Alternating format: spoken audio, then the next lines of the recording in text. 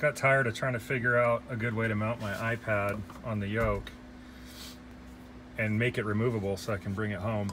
So I machined up these plates and I put neodymium magnets on there. And now I just pop it on and it stays there. It's good and solid. And when you're done flying, you want to come home, just take it right off.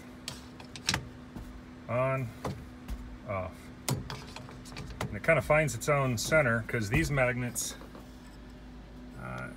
extend out from the piece a little bit, and these ones are counterbored in.